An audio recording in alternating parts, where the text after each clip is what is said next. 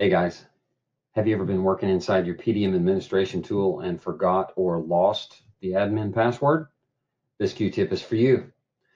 So let's say that you're working inside your vault and you try the password that you're pretty sure it used to be, and you see the error message that the entered username or password is incorrect. Don't panic, we can get through this. Leave this box open, and what we want to do is go to the archive server configuration tool. And you want to do this from the server, not from a client, because the archive server configuration tool won't be installed on any of the clients. You can either click it here or you can do the search like I just did. From here, if I'm looking at the top level, I've got 5 vaults that are in here, but there's 2 different admin passwords, believe it or not. There's the default password for the admin, and then there's the vault specific password. So I can have a different admin password for each one of my vaults.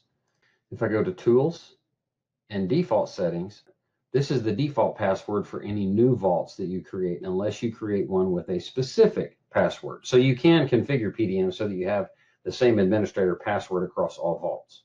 If I have a vault specific password that I want to change, I right click on the vault itself, go to Properties, and then go to Login. And this is where I would change the password. If you know the current password, then you would be able to change it here just by entering the current password and then entering a new password and confirming it. Since we don't know it, then we have to go about things a little bit differently. Let's click Cancel here and Cancel here. Minimize that.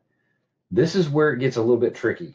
And I would always recommend that you back up your database and back up the server before doing this, because we have to go into the registry editor. I've already got the registry editor going. You're going to want to navigate to the H key local machine, Hive, software key, SOLIDWORKS applications, PDMWorks Enterprise. And then if we slide down under archive server and go to Kinesio users, this admin user is the default admin user. If I then go down to vaults and expand EPDM, which is the vault I'm interested in changing the password for, and then go down to Kinesio users there, this admin is the vault specific admin for the underscore EPDM vault. If I then delete, I'm going to click yes, and now I've deleted the admin user for this EPDM vault.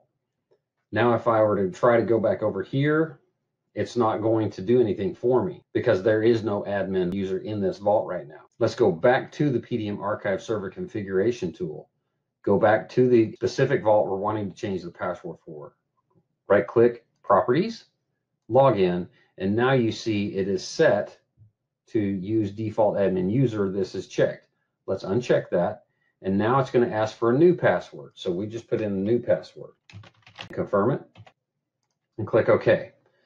Once we click Apply and we click OK, go back over to the PDM administration tool and log in using the new password we just created. And then we're in. Hopefully this Q-tip has been helpful for you, a little bit eye-opening. Believe in the Q.